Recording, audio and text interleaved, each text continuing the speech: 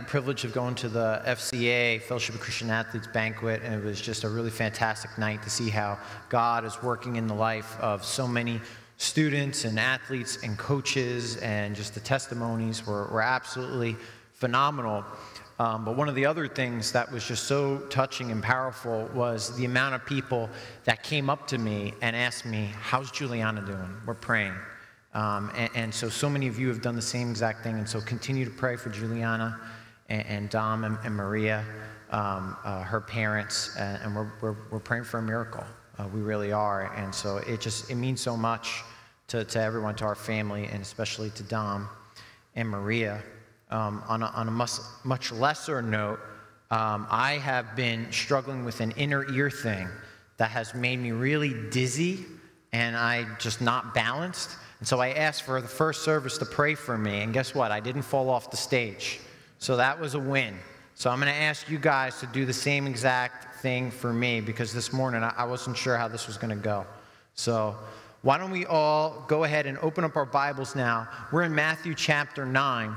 We're going to cover verses 14 through 17 together. And why don't we go ahead and stand for the reading of God's Word. It says, "Then the disciples of John came to Jesus saying, 'Why do we and the Pharisees fast, but your disciples do not?' And Jesus said to them, 'Can the wedding guests mourn as long as the bridegroom is with them? The days will come when the bridegroom is taken away from them, and then they will fast. No one puts a piece of unshrunk cloth on an old garment, for the patch tears away from the garment, and a worse tear is made. Neither is new wine put into old wineskins. If it is, the skins burst, and the wine is spilled, and the skins are destroyed. But new wine is put into fresh wineskins, and so both are preserved.'" Please be seated. So if you're joining us for the first time, for the last 2 months, we've been in Matthew chapters 8 and 9, where the Apostle Matthew records 9 separate miraculous encounters that Jesus has with everyday people as he travels through the small shore towns and fishing villages along the Sea of Galilee. And in these encounters, we find Jesus reversing the curse of sin in the lives of broken and hurting people, whether it be healing the diseased or halting natural disasters or even exorcising the demonic. The purpose behind Matthew recording each of these miraculous encounters is to reveal Jesus' identity and authority as the one true God of the universe, who has come to proclaim the good news that the kingdom of God is at hand, that God himself has come in the flesh to conquer death and put an end to the pain, brokenness, and evil caused by sin, where by grace through faith in Jesus Christ we can receive eternal life and know the joy, peace, and comfort that comes with having a personal relationship with the one true living God. And so in our passage this morning, Matthew provides us with his second description of discipleship in chapter 9. We did the first last week when Pastor Tom taught on the call of Matthew. And so here what we see is Jesus is asked a question about fasting. And in just 4 verses, the Lord is able to address the legalism of the Pharisees, give a short discourse on the kingdom of God, and provide us with 2 brief parables that point us towards what it means to follow after Jesus as his disciple. So with all that being said, let's provide ourselves with a 3-part outline that's going to help us break down our passage together as we study it and help us to remember its different parts. And so this morning we've got 3 F's: fasting, feasting, and following. So number 1 is fasting. That in the beginning of our passage, Jesus is asked a question about fasting, which eventually leads to a discussion on tradition, spiritual disciplines, and the danger of falling into legalism. Number 2, feasting. Jesus responds to this question by explaining that there is a time and a place for fasting, but when we are in the presence of God, instituting and implementing his kingdom, it is a time to feast and celebrate. And then finally, number 3, following. Jesus provides us with two brief parables that points to what it looks like to follow after him as his disciples. And so with all that being said, let's move forward and look at our first point together where Jesus is asked a question about fasting. So let's go ahead and read Matthew 9, verse 14. It says, "Then the disciples of John came to Jesus, saying, 'Why do we and the Pharisees fast, but your disciples do not fast?'" Well, as you know, every family has its different traditions. And growing up, one of ours was that at our big extended family Christmas Eve celebration, and you know the Italians, we do it right. It would be like 30 to 40 maniac Italians in one house. It was so much fun. Still is so much fun. Me and my cousins had to wait until midnight to open up our Christmas presents from our aunts and uncles. And I'm not exactly sure of the origin of this tradition, but I think it stems from our family. We would often get a very late start on Christmas Eve because we would wait for one of my uncles to get home before beginning to eat dinner because he was a caterer, and so he was out late delivering food. More than a feeling.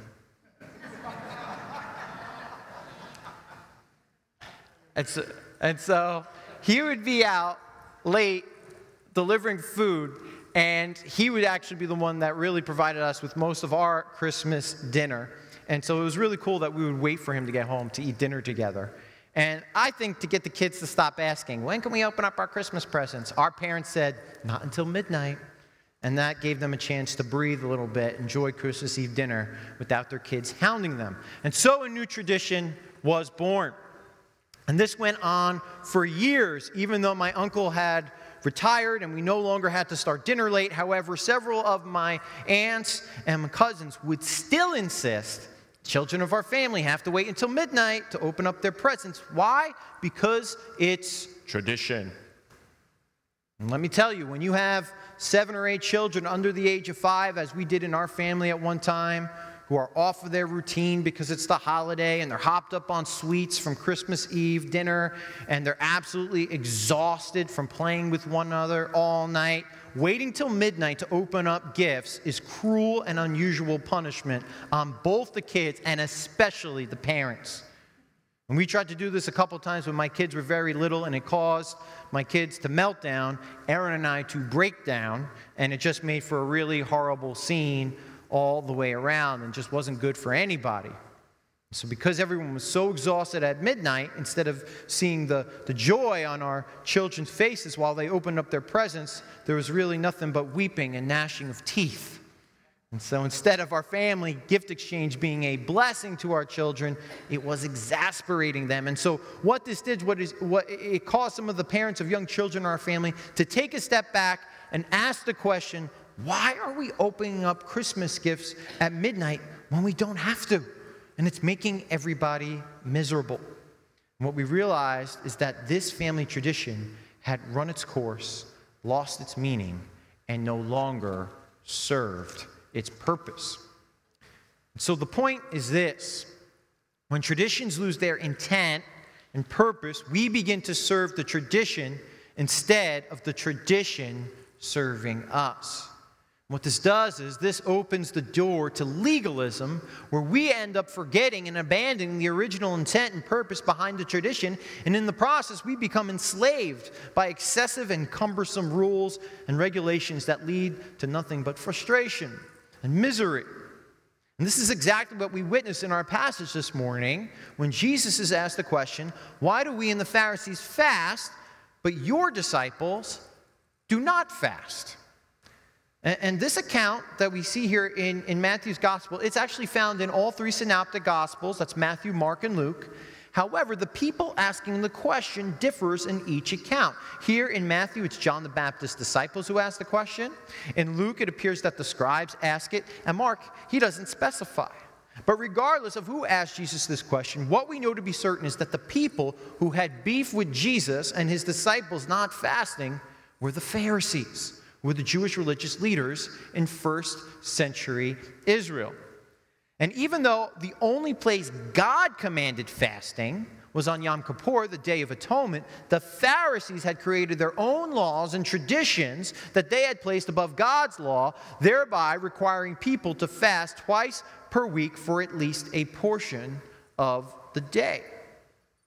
And in the Bible, we see that fasting is a voluntary practice, tradition, and spiritual discipline held by the people of God. That it's often done in times of mourning, whether it be because of the death of a loved one or a national crisis or repenting of a sin one had committed, or the other primary means for fasting was as a spiritual discipline and seeking a deeper and sharper focus on God as an aid in contemplation and prayer and meditation upon the things of God, which is why John the Baptist's disciples often fasted. However, the Pharisees had twisted the practice of fasting by taking a tradition and spiritual discipline that was voluntary, and they had made it mandatory.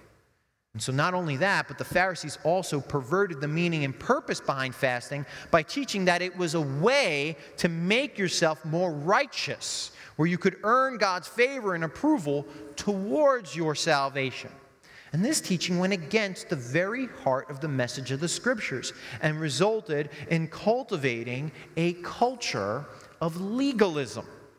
And legalism is when we depend on our obedience to the law and our good deeds to be our righteousness and our salvation instead of the work of God and our personal faith in God. Bible scholar and author R.C. Sproul, he writes, "The first rule of the legalist is legislated where God's people are free. They take you may and turn it into you must. This is fatal to a healthy Christian life. The Pharisees, who considered themselves the pinnacle of righteousness, were the fathers or chief offenders of this kind of legalism and self-righteousness." Now, sadly, legalism has always been a problem within churches and Christianity throughout the centuries, particularly in the fundamentalist movement of the 20th century, which still lingers to this very day within those who try and compartmentalize God and their faith through the labels and distinction of what they term as sacred and secular. Now, let's pause here for a second.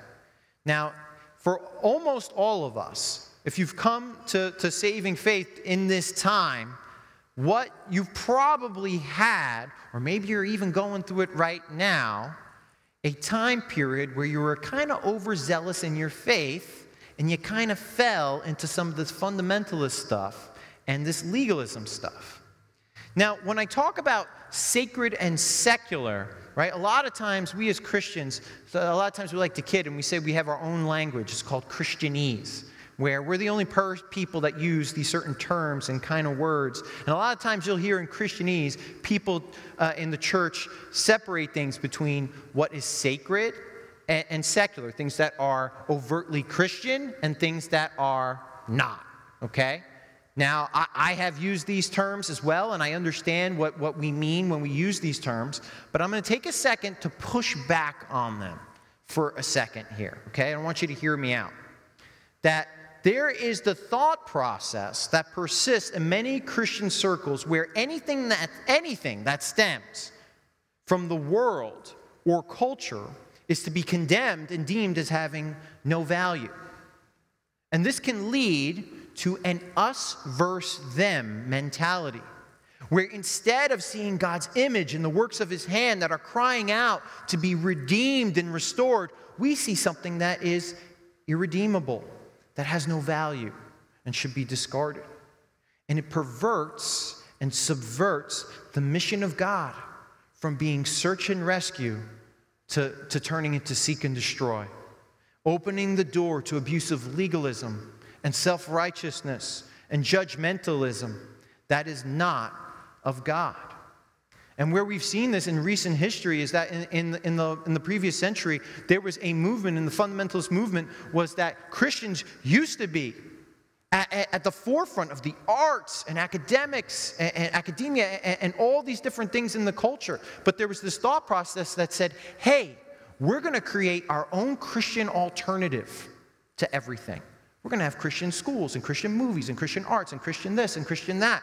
And so what Christians did largely was so many of them pulled out of the culture and created their own thing. And what happened when the Christians pulled out of the culture? It's what we got now.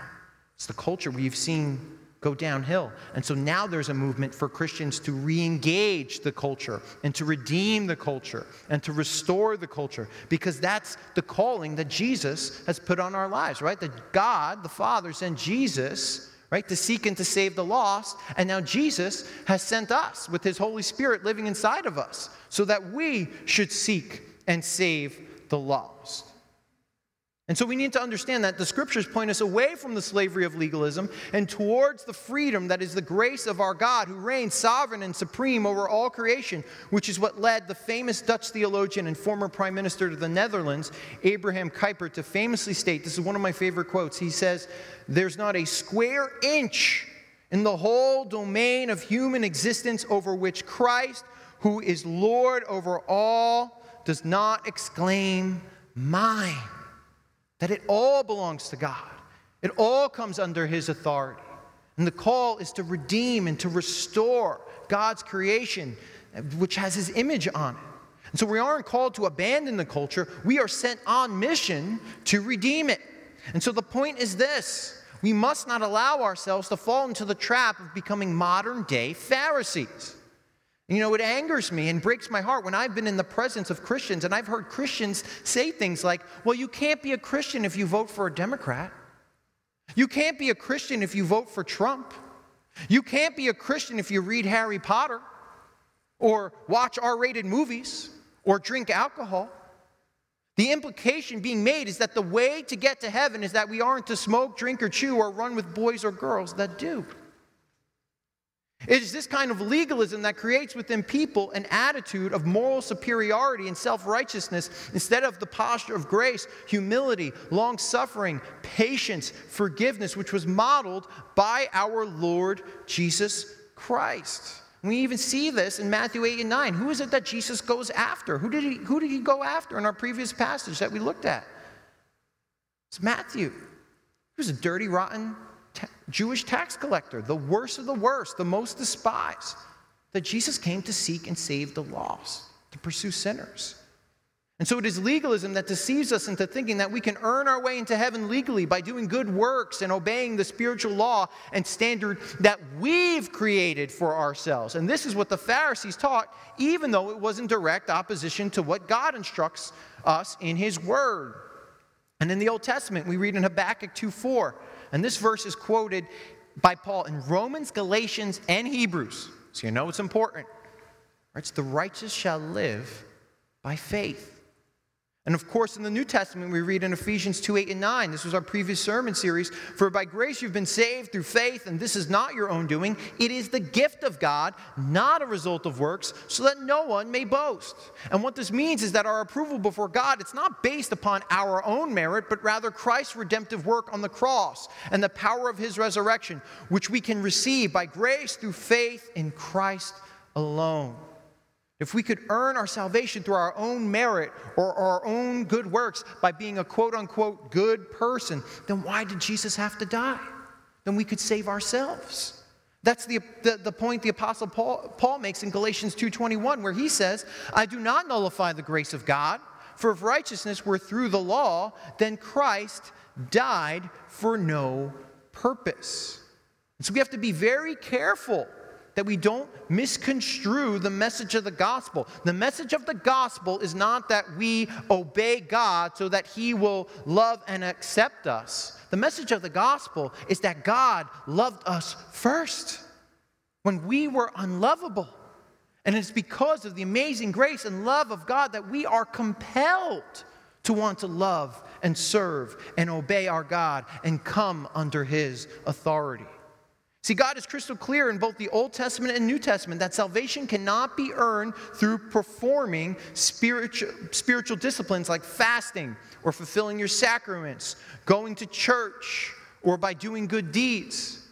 There's nothing wrong with these spiritual disciplines at all. And in fact, they're very helpful for our holiness. However, in terms of salvation, when we're talking about salvation, salvation is a gift from God to be received by grace through faith in Jesus Christ alone, so that none of us can boast in what we have done, but rather we boast in Christ.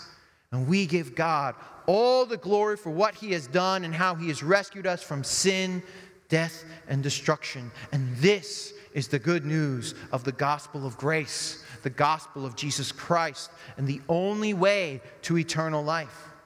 And at the same time, what we must also understand is that tradition, it's not a bad thing, but in fact can be a blessing in drawing us closer to God. And it's so very important that we be careful not to throw the baby out with the bathwater when it comes to tradition in the church, as tradition is one of our primary means to worship God and celebrate His faithfulness throughout the centuries and His faithfulness in our lives.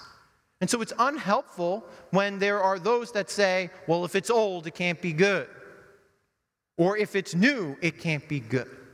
Right? Those are both extreme, unhelpful positions. And so what we need to be careful for is when tradition supersedes God's word and authority in our lives and leads us away from God and into legalism, that it becomes toxic and destructive to our souls.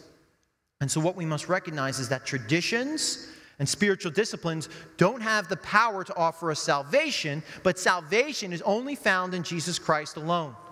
That healthy church traditions lead us towards freedom and holiness and new life in Christ, while toxic ones lead us into slavery, sin, and condemnation. And so let me make this clear, all right, about what I'm saying and what I'm not saying, okay? So I'm going to save you the time from writing me the angry email, okay? We are all free. We are all free to agree with or detest a certain kind of politics.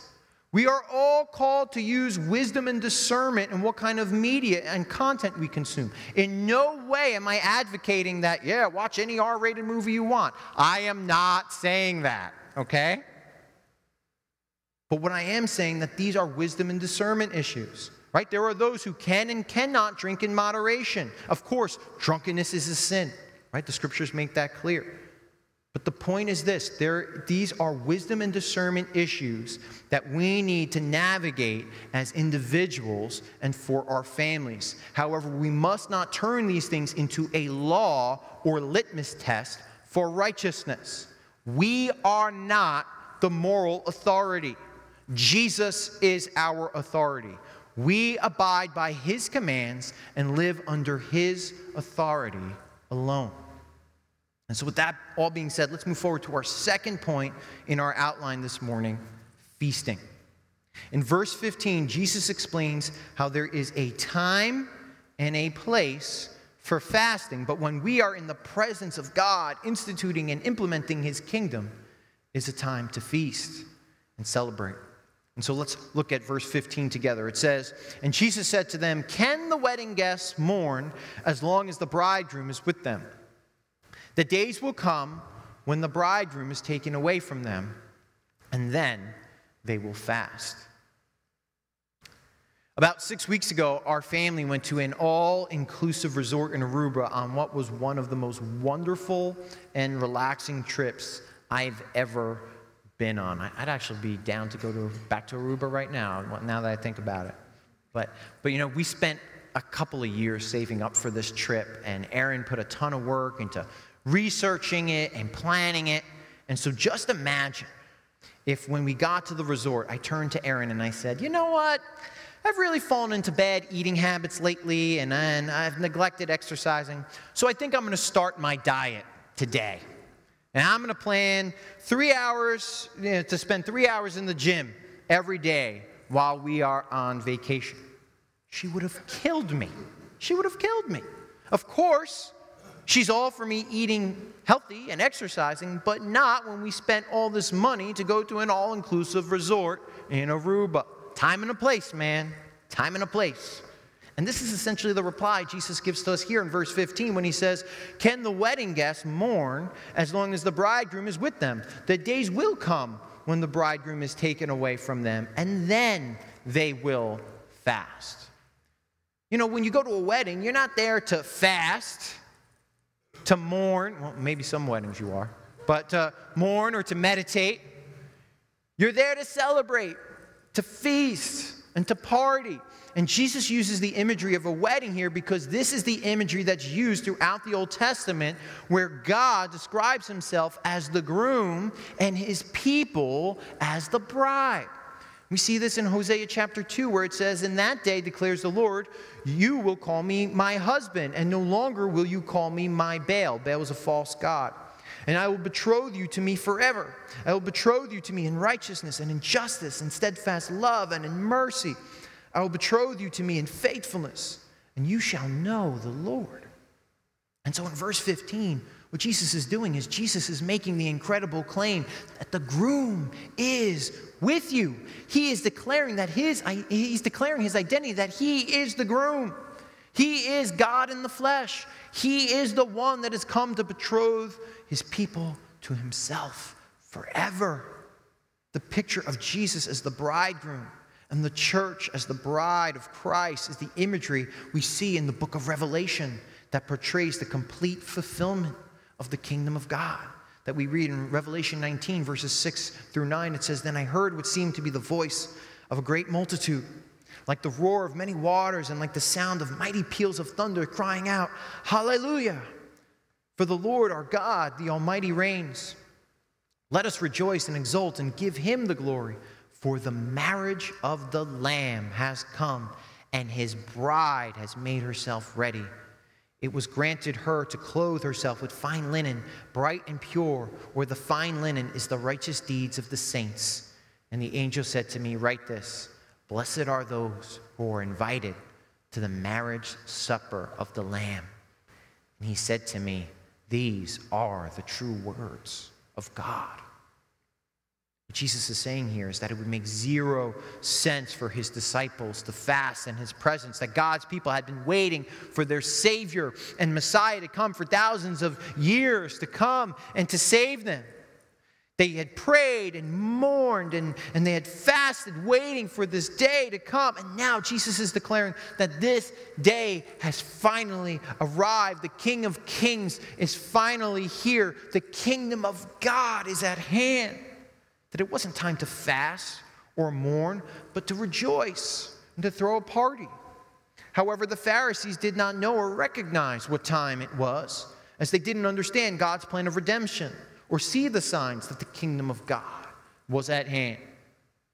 As the Gospel of Matthew progresses, it becomes clearer and more apparent that the Pharisees had no love for God, which is why they did not recognize who it was that was in their presence. The Pharisees' desire wasn't to know God. Their desire wasn't to come under the authority of God, surrender to him and serve him in building up his kingdom. But rather, they were looking to pursue their own selfish agenda so that they could serve as the authority in Israel in order to build up their own selfish kingdom and pursue their own selfish agenda. In fact, they despised and resented God so much that they would lead the charge in seeing that Jesus would be crucified. So Jesus goes on to say in the second half of verse 15, "The days will come when the bridegroom is taken away from them, and then they will fast." And after Jesus' crucifixion and resurrection and his ascension, the time would come once again where it'd be appropriate to fast. In fact, early church historians speak to how shortly after Jesus' ascension, there were times of great voluntary fasting due to the immense persecutions Christians faced from the Romans, where they would be thrown to the lions. And even the evil Emperor Nero would burn them alive and use them as torches to light his gardens.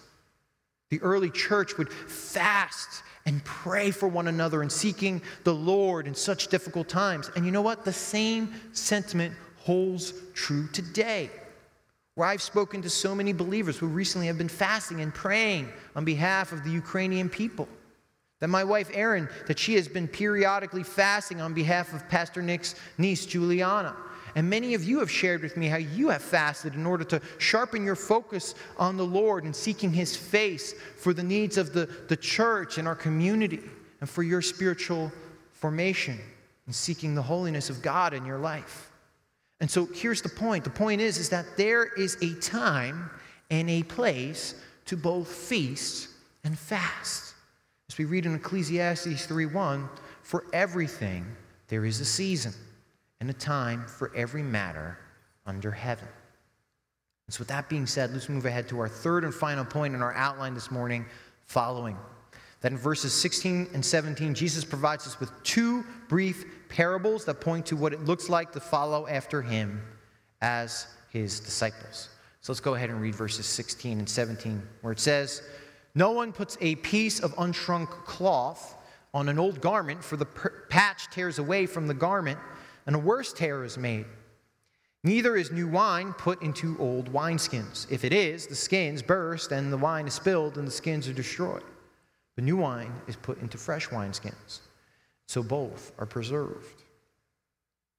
In verses 16 and 17, Jesus provides us with two short and simple parables. In the first parable, Jesus makes the point that if you were to take a new unshrunk piece of cloth and to stitch it to an old garment, such as the case when trying to patch an old pair of pants, when you go to wash it, that new unshrunk piece of cloth, it's going to shrink, and it's going to end up making an even bigger tear in the garment than before you started. And so you just can't do that because it's not going to work. It's going to make things worse. If you're going to patch an old pair of pants, you need to use an old piece of cloth, or at least shrink it first. And then Jesus makes the same point, essentially, in the second parable he gives, where he uses the illustration of pouring old wine into new wineskins. You see, wineskins were made out of animal skins, usually goat skin or sheepskin, which would stretch to their very limit from the wine that would ferment after being poured into them. If you put new wine into old wineskins, when the new wine starts to ferment and begins to stretch the old wineskins that have already been stretched to their limit, they're going to burst. And you're going to lose both the wineskin and the wine. And so if you have new wine, you need to have a new wineskin so that it has room to expand in order to preserve both the wineskin and the wine. Again, here's the point.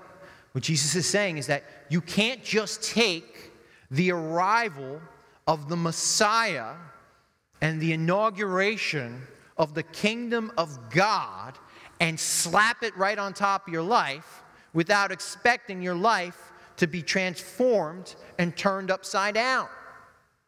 You see, the Pharisees were looking for the Messiah to come and fulfill the purposes of their own selfish agenda so they could go on living the same way that they always had, as if nothing had ever changed. And you know, so many of us can be guilty of doing the same exact thing, where we come to Jesus looking for Him to fill a need in our life, whether it be physical or emotional, and we want to go on living our lives in the same way we always have, expecting nothing to change, expecting there to be no transformation. And we have to just call this out, what we see in the Scriptures. This is just not consistent. And what we see in the Scriptures, that when you come to Jesus Christ, you are dead in your sins, and He takes your heart of stone, your sinful heart, and He exchanges it with His heart of flesh, that God's Spirit comes and lives inside of you, that you're a new creation in Christ.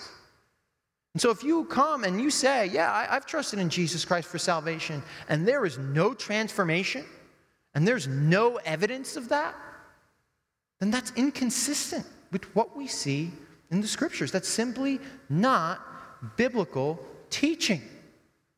In order to follow after Jesus as His disciple, it requires that we surrender to His authority over our lives. That we say, Jesus, come and be the Lord over my life.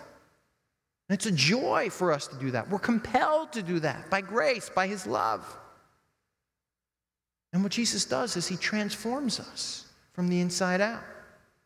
And Jesus makes it clear that if we are to be His disciples, we must leave our old, sinful, selfish agendas, ways, and purposes behind us. if we are to follow after him into his kingdom.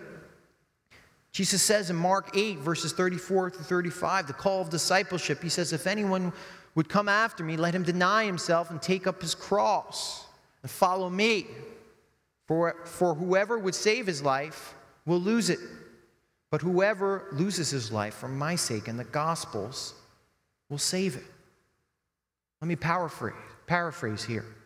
If you want to follow after Jesus, life can't be all about you. It can't be all about you. Following after Jesus as a disciple requires a radical commitment where our agenda, purpose, and personal mission goes from being me-centered to being Jesus-centered. In every single facet of our lives, we surrender to Jesus and his authority. Whether it be our time, be our treasure, our finances, our talent, how we serve the Lord. Every single aspect, it belongs to God. He is Lord. I am not. I'm surrendering to his authority. See, the reality is that when we come to Jesus, we need to let go of those old things in our life. And we need to recognize that we got to let go of all these old things in our life because they just don't fit. They just don't mesh with the calling on our life and being a disciple of Jesus. We got to let go of those old things in our life that are holding us back and weighing us down because Jesus has new and better things for us to pursue in him that will result in being for our good and for his glory. That in the same way the ceremonial laws and dietary laws and certain traditions from the Old Testament have been set aside because they've been fulfilled in Christ, they no longer have a purpose anymore. The old selfish pursuits that we once lusted after before we knew Christ have lost their purpose and meaning in our lives. The reason being is that by the grace of God, our eyes have been opened to the fact that these things outside of God aren't able to bring us the joy and fulfillment that our hearts long for, which can only be found in Jesus Christ. That in Christ, we start to lose our affection and our taste for those old sinful things. And we have new affections in Christ. We have a new palate that Christ gives us, that the Spirit gives us. The new wine that Jesus speaks of in this passage is the wine of the new covenant that represents Jesus' shed blood in which he offered up for us by laying his life down on our behalf so that we may be forgiven of our sins. That in Jesus Christ we can have God's presence at the center of our lives and know the peace, joy, and assurance that comes with having the promise of eternal life in Christ Jesus. That we read of the promise of the new covenant that's fulfilled in Jesus Christ in Jeremiah chapter 31, verses 33 and 34. Listen to what this says. It says, "For this is the covenant that I will make with the house of Israel. After those days, declares the Lord, I will put my law within them, and I will write it on their hearts." When he says Israel, he means the people of God, not the actual physical nation of Israel. So I will write it on their hearts, and I will be their God, and they shall be my people. And no longer shall each one teach his neighbor and each his brother, saying, "Know the Lord," for they shall all know me, from the least of them to the greatest, declares the Lord. For I will forgive their iniquity, and I will remember their sin no more. And so we need to ask ourselves, is God's presence and the evidence of his transforming power present in my life? Or am I still stuck living in my old sinful ways, trying to pour new wine into old wineskins, making a mess out of my life? Are we still trying to clothe ourselves in the sinful garments that are old, torn, and tattered, that just don't fit anymore now that we're a new creation in Christ? Listen to what it says in Isaiah 61:10. It says, "I will greatly rejoice in the Lord. My soul shall exult in my God, for he has clothed me with the garments of salvation. He has covered me with the robe of righteousness, as a bridegroom decks himself like a priest with a beautiful headdress, and as a bride adorns herself with her jewels." Jesus Christ has come to pursue us. We were lost and dirty in our sin, make us clean with this precious shed blood, that we are his precious bride, and he has come to make us beautiful. Every single one of us is in need of the forgiveness of sins that can only be found through the new covenant in Jesus Christ. That Jesus Christ is the bridegroom. He is our high priest who is our mediator and bridge to the Father. That when we trust in Jesus Christ to be Lord over our life by grace through faith in him alone, he replaces our garments that have been soiled and tattered by sin, and he clothes us as his bride with his robe of righteousness and his garments of salvation. It is only Jesus Christ who is able to offer us the new wineskin, that is the Holy Spirit, which enables us to receive the new wine that is his precious blood that was shed for us at the cross, which makes us clean and washes away our sins once and for all, enabling us to know God personally, where we can walk with Jesus forever in his kingdom. And we're going to celebrate this now together as the family of God at the communion table. I'm going to ask those that are helping pass out the communion elements, that are assisting with the Lord's Supper, to come forward. You guys can go ahead and distribute the communion elements right now. That this is what communion is all about. It's the new wine of the new covenant. That as followers of Christ, we have tasted the new wine of God's presence in Jesus Christ, where we have been forgiven of our sins. And we have been satisfied by our Savior, so that we will never thirst again. That it is at the communion table that as the bride of Christ, the church, that we remember, that we celebrate, that we eat and drink together with great anticipation, looking forward to the return of the bridegroom, Jesus Christ, where we will feast together in the kingdom of heaven at the marriage supper of the Lamb. This is the assurance of salvation that we have in Christ. This is what we have to look forward to. That, as Justin Tuck, he shared last night at the FCA banquet, he shared of all the accomplishments he's had in his football career, 2 Super Bowls and sacks and Pro Bowls and money and fame. And you know what he said? He said, I can't take any of that with me. He goes, but you know what you can't take away from me? What I have in Christ Jesus. My eternal salvation in Christ, the hope of glory. And that was the center of his message. He goes, you know what I walk away from this is? He said, Justin Tuck must decrease and Jesus must increase. And isn't that a beautiful prayer for each and every one of us?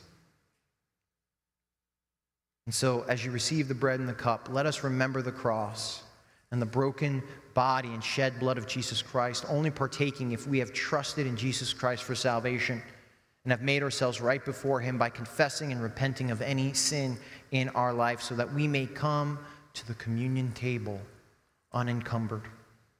And so what we're going to do is we're going to take a moment to be still, to give thanks for God's amazing grace, his transcendent love and presence in our lives because of the cross.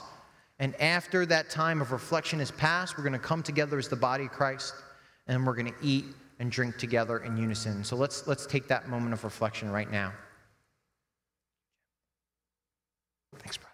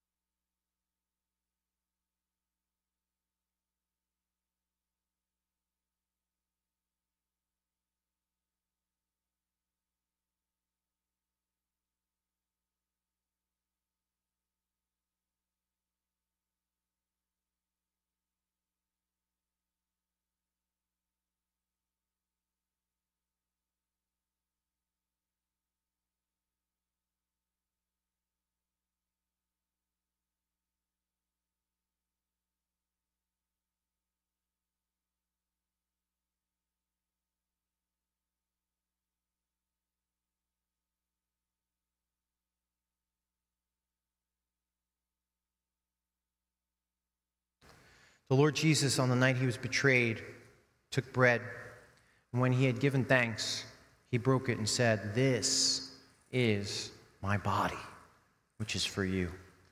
Do this in remembrance of me." Let's eat together.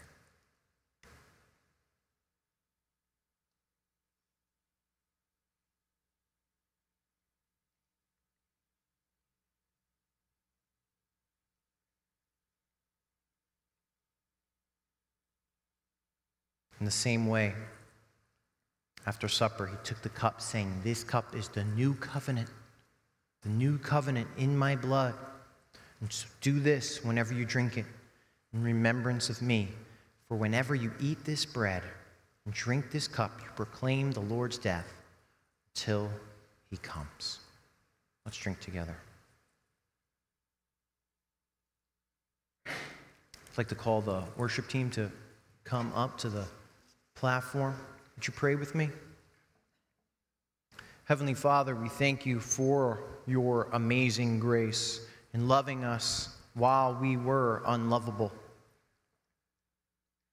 We thank you for the new wine that is your shed blood, in which we have the forgiveness of sins, and the new wineskin that is the Holy Spirit that we receive when we trust in you by grace through faith in you, Jesus alone, which makes us a new creation, in which you clothe us in the garments of salvation, and that when God looks at us, he doesn't see our sin, but he sees the righteousness of Christ,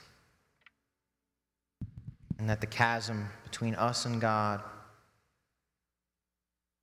has been taken away, that Jesus serves as the bridge where we can be one with God, we can be one with Christ, and know the intimacy of a personal relationship with Christ, and have the promise of eternal life where we can look forward to that wedding banquet, the marriage supper of the Lamb, where we will be together with Christ forever, that there will be no more sin, there will be no more disease, there will be no more suffering, no more pain, but we will finally be made whole, be able to enjoy Christ, to be able to enjoy God forever. So, Father, we worship you, and we give you all glory, honor, and praise. In Jesus' name we pray, amen. Let's stand and worship the Lord.